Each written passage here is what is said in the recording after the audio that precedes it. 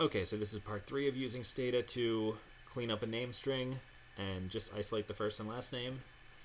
Okay, so going to move on to a regular expression here, but first to this double comma operation here with line 54 and 55. So we have the possibility of multiple commas inside a string.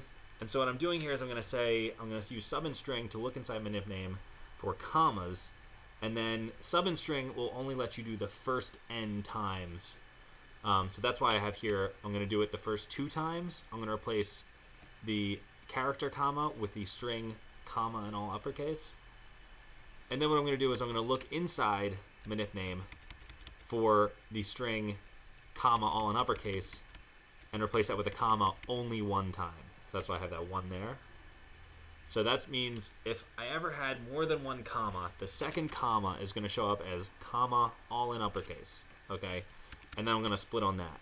Because if I ever have 2 commas, I'm thinking that's kind of a situation like Rockefeller, comma, John D, comma, executive and Standard Oil. Okay, and I want to get rid of that second string after the comma. So I'm going to parse this on the word comma, which is the string that I use to denote there being a second comma somewhere. And I'm going to generate this variable CMA. And then I'm going to drop manip name, and then the part that came before that second comma is CMA1. I'm going to rename that manip name. So that's what I do there. Okay, and then I have, of course, CMA2 is that part that came after that second comma. So I can either add that back later if after I've extracted the first and last name, or I can just forget about it. Maybe it's just a job title or something uninteresting, or maybe there's information there that I do want, so you could do it either way, depending on what your needs are. Okay, moving on, we have gen backward equals 1 if, and then I'm going to look inside that regular expression. And so I'm going to use this regular expression, and you have to use quotes to denote you're talking about a string. And then these parentheses at the beginning and the end talk about the sub-expression I'm looking at. And then I'm looking for the specific characters inside these brackets. And then the $sign means I'm going to look at the end of the string. So basically what I'm looking for is I'm looking for a period to end the string. I can't just put a period in there because a period in there means any character. I have to use the backslash to indicate I'm looking for the actual character of a period. Okay, so I'm going to say that I'm looking for this string. I'm going to think that this string is in there backwards if it ends in a period, but there's no comma in it. What I mean there is if I have Rockefeller space John space D, that ends in a period, there's no comma.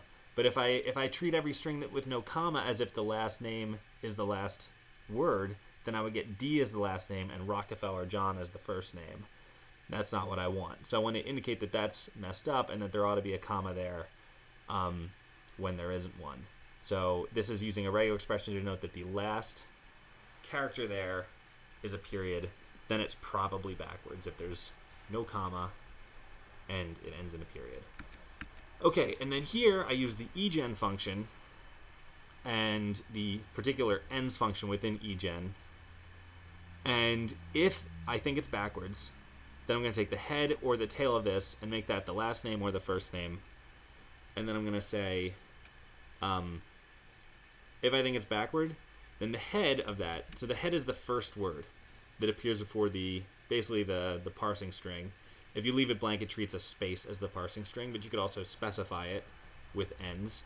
I have not specified it, so it's just space. So if I have Rockefeller space John space D, head will just be Rockefeller. Tail will be everything after the first space. So it would be John D. But if I put last, it would just be the last word of the entire string, and then I would just get D. So I actually clearly want to use tail in this case to separate off the first and last name.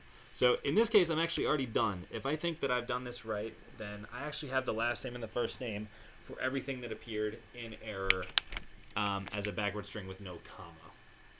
Okay, so that's the end there. But of course, not every string is like that. So we're going to have to do a little bit more work. Okay, and then what I'm going to do here is I'm going to basically reconstitute manip name. And I'm going to say it's manip name last, which I just made, plus a comma, space, and then manip name first if backward equals 1. Okay, we're about to get into another complicated function, so we'll start part 4 in a second.